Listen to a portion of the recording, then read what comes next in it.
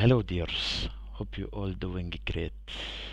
To introduce myself, my name is OrwaGodFather. I'm from Jordan. I'm a just full-time bug bounty hunter.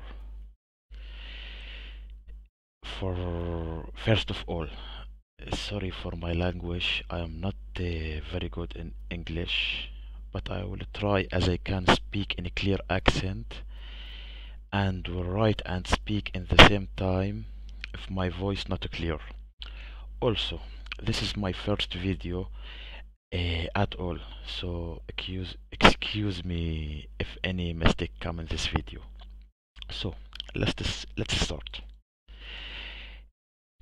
About 2 weeks ago, I posted a tweet about I am going to planning to give a write up about more recon uh, for recon. So if anyone have a question to ask me. So I look for all the question came and I saw lot of questions and the write-up can't cover this. I can't cover this in write-ups, but in video I can answer all the questions. So to look for answers, watch the video. You will find your answer for your question in this video.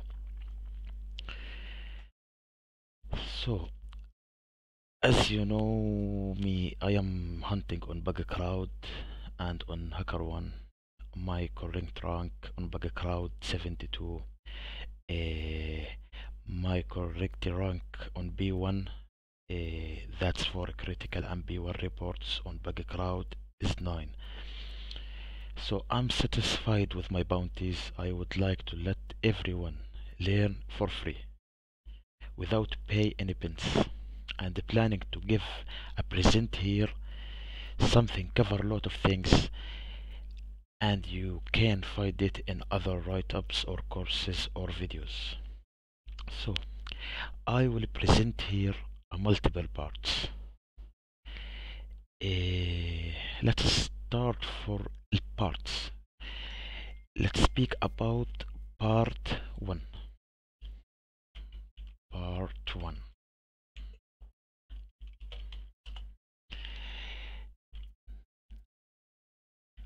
Here I'm going to talk and show how I found bugs in small scope programs, and give here a tip for not thinking out the box, thinking out the house. So part 2 will present here will be a big part. This part I will talk about checking on a live public program with open scope from starting till ending. Our program will be today AT&T. Why? Cause all my bugs that I sent and found for AT&T program, that was just GitHub leaked data. I never tried to test AT&T for subs or domains, or I just all the time looking for att.com password, and every day and sometimes twice in day I check this dork to see if any new codes contain credentials like password, email secret, and try to report it before anyone to not get duplicate. So here we'll play on AT&T as GitHub Shodan and very big recon in GitHub and Shodan. Part 3 this will be about SQL injection.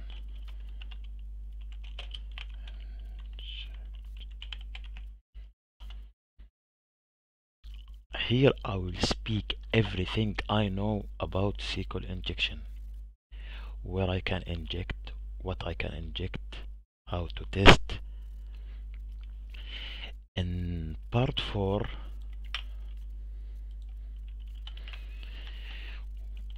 I will add a tools and word lists for fuzzing and payloads for SQL and SSTI. Also SQL and SSTI, it's available on GitHub, but SQL I added some good payloads that I use it here.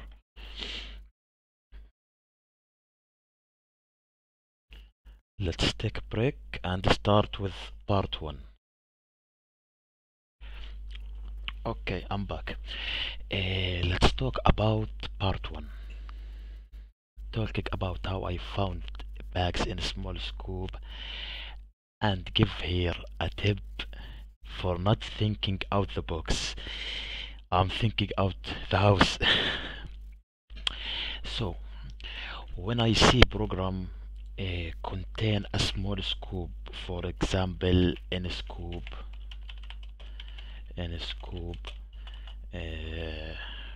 orwa.com dev.orwa.com, just that in a scoop, and that's the scoop. Now everyone visit a program like that, he just going to visit orwa.com, visit dev.orwa.com, scan port, and try to find bags on this. But I start look for the program from all the ways, starting with checking all the related domains or IPs, even if not in scope. Why? Let's copy that.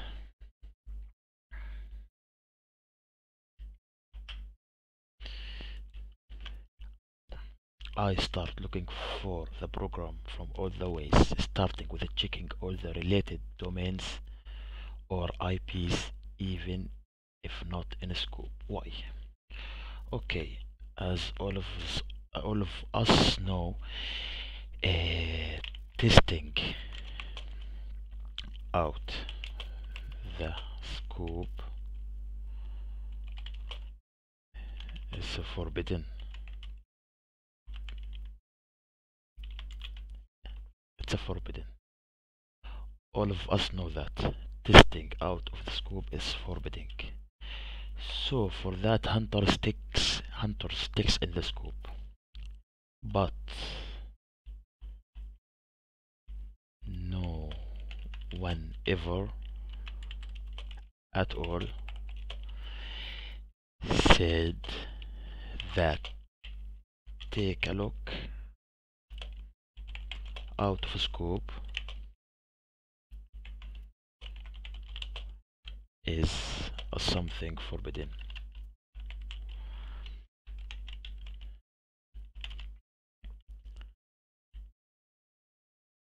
No, no one say that.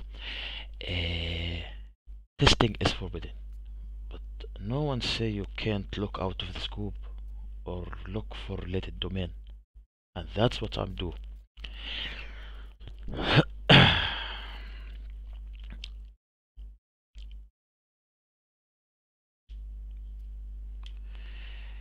Now, why I do that?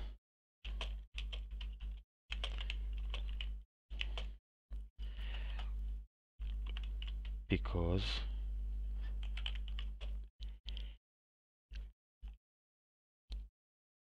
in some examples I will show it now, I moved from out of scope to in the scope. Let's see some examples about that, and let's talking about live target. Let's see background programs.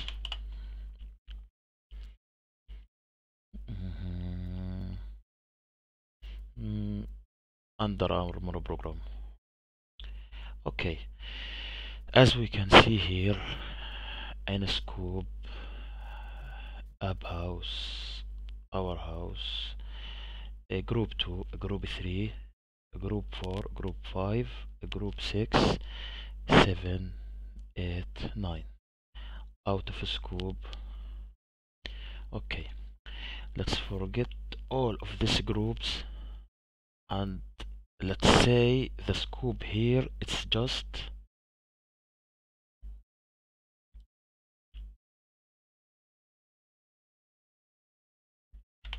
let's say scope here is just these two subdomains.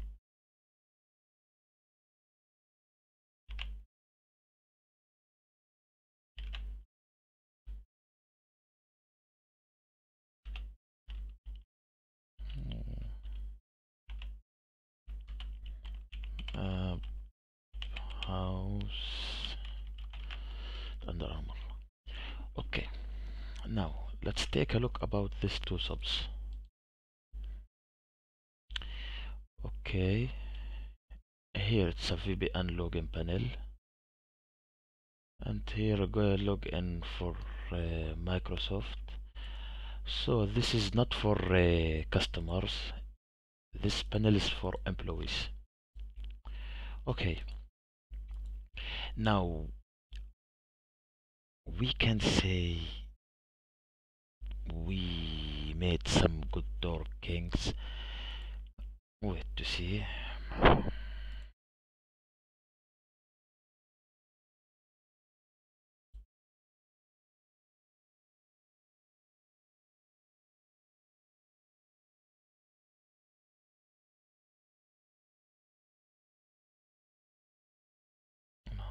That's from Microsoft here, this panel. Under Armour. Okay, let's know about Under Armour domains.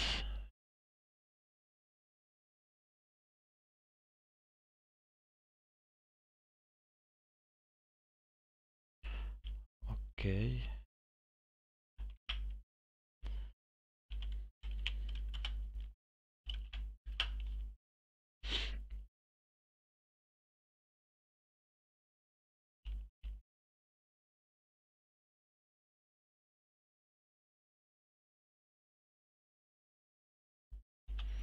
okay, here Under Armour domain,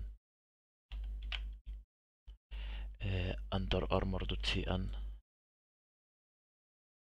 a lot of others domains like this domain. So you can look for this domain but not testing. Looking in GitHub, search for some leaked credentials like employee email and password. So take email and password and try to test them here or here in this login pages, and it's may you get a failed login, and here you have a critical B1 report, and in the scope from a checking out of a scope. I will give some examples about that. I'm sure in this way you will find some other bugs and good bugs. Let's say examples that from lot of reports I found. Example one. I found a GitHub leak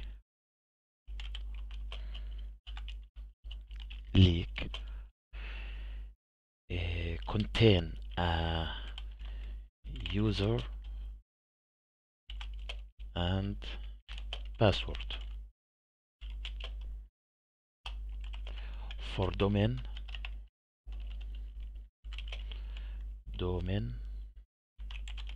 not listed in scope. So I check the same user and password on the links and subs that in scope and get availed login. This is example for a lot of reports I sent from out of scope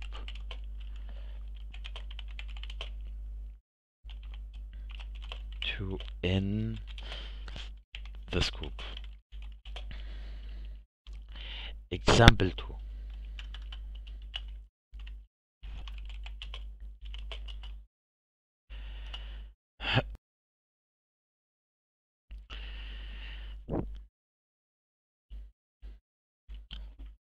I found domain not listed on scope. It's found it with me a lot of times. Sometimes from Shodan, sometimes from Google Dorkings, sometimes from GitHub. Okay, that domain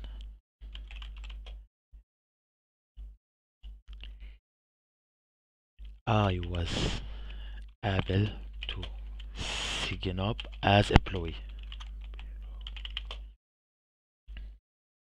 and I complete my sign up.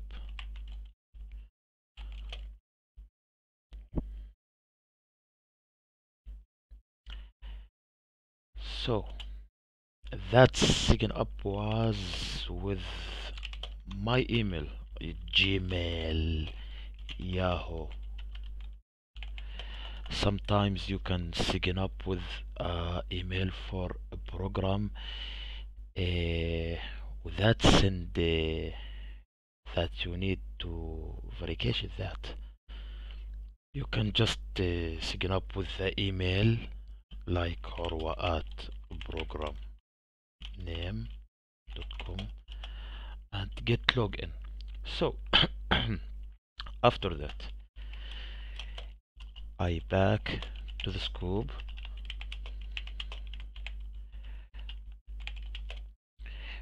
Now some configurations, some error, some connected with the both of domains. I can log in for the domain in the scope.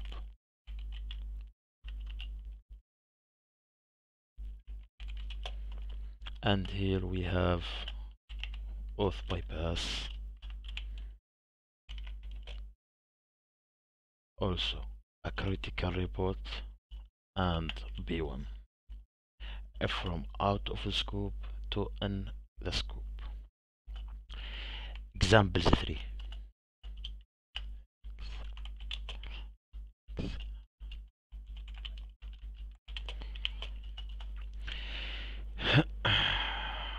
As we know, my friend Hacker X007, he's a really smart man.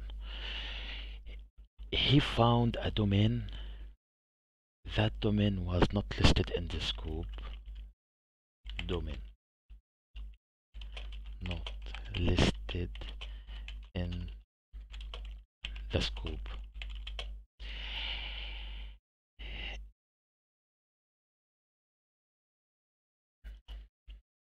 So he, after take a look for GS files,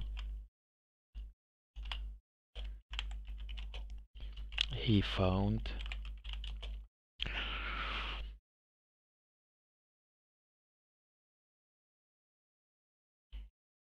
in GS, as I remember, he found a domain listed in the scope domain from domain that in scope with that domain and access token. And the steps for use it, all of that was in that JS file. So that domain was just for employee. So he used the token and by the steps, and he get a full login in that panel as a admin, and that was a bounty 15k. So here we end the part 1. Okay, but as I said, and I will repeat it, take a look out of scope but don't test.